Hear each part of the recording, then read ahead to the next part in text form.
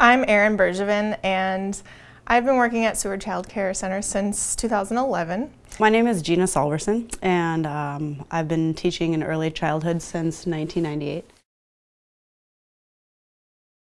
The Families All Matter curriculum is an anti-bias curriculum that we use. It starts out with understanding feelings. So we help children identify feelings in themselves and in others, and what that looks like, why somebody might be feeling a certain way.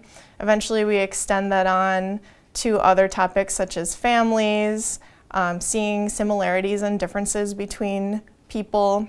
And that's really what it's all about, is understanding that everybody is different, and that's a wonderful thing. In here we have some persona dolls. The doll that we have in our classroom is named Dang, and his family is Hmong, so they speak Hmong at home. And so the children learn all about Dang's family. They learn a little bit about his heritage and language.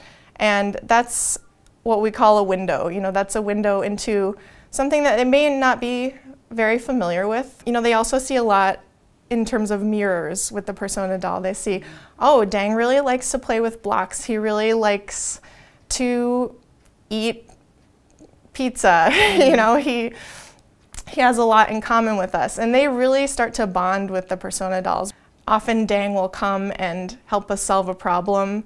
The children are always so excited when the persona doll comes for a visit, and they remember, Dang's a little bit shy, so let's be quiet, let's listen to him, let's make him feel that we really like him to be here, and we want him to know that we like his visits. If we have maybe a recurring problem in the classroom, Dang might come for a visit. But you know what, they came here today because Devin and Dang, they had a problem yesterday. Oh, Dang just told me what the problem was.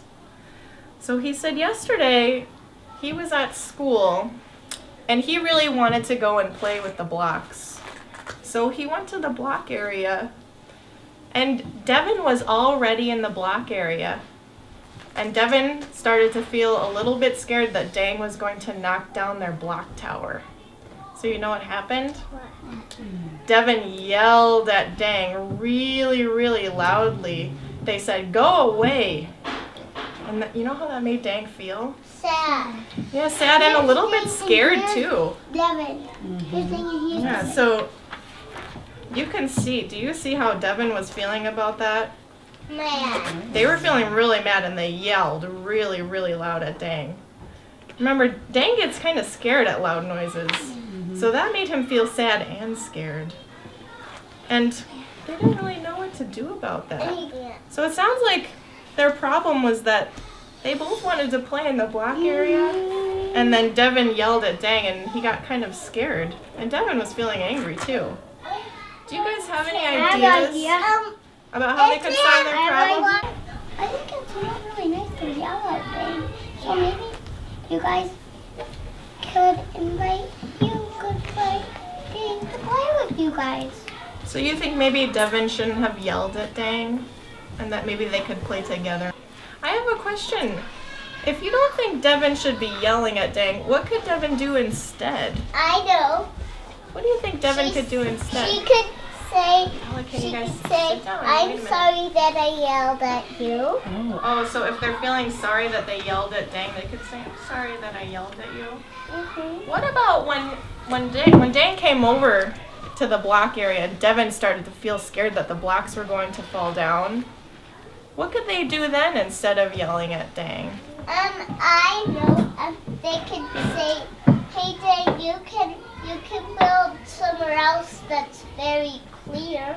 So maybe they could just tell Dang in a regular voice that maybe Dang could build somewhere else. You guys had lots of different solutions that they could talk to each other instead of yelling, that maybe they could share the blocks, or maybe they could play together, or maybe they could play in separate parts of the room. Sorry.